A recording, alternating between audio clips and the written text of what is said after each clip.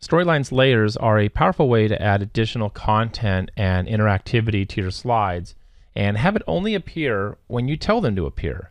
And in this movie, we'll work with slide layers to display content for each of the 5 buttons we just created.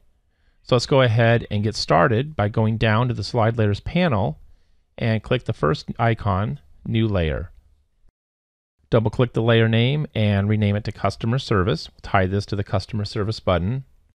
Next, let's add a semi-transparent shape over the background area just so we can mute some of that city background image.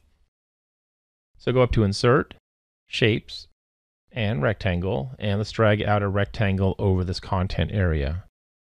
Remove the shape outline, and let's give the shape a fill of white.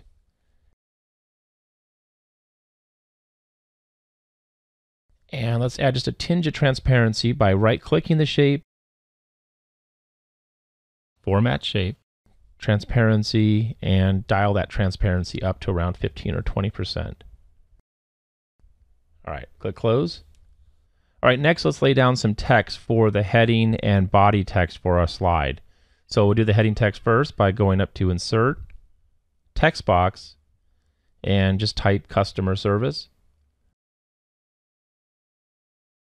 We'll make this a little bit bigger, maybe around 24, bold, and center it on the content area. All right, that looks good. Let's put some placeholder text now here for the body text. So go back up to Insert, New Text Box, and this time we're going to drag the text box over this content area. Now, Storyline has a really neat feature for quickly adding placeholder text, and that is to type in =, lorem, and then open parenthesis, close parenthesis, and then press Enter.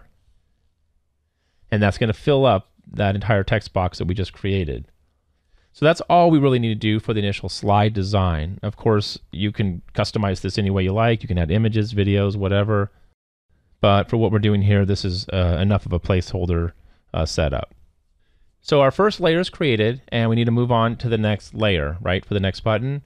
Now we could create the new layer just like we did this first one, right? Just by clicking to add a new layer, insert the background shape, insert some text. Or we can even work faster by just duplicating what we just created and then making a few quick modifications. Let's do it that way so you can see how this process works. So down in the slide layers panel, click this second icon, duplicate selected layer. Duplicating the layer copies all of the existing text, objects, anything else you have on that slide layer.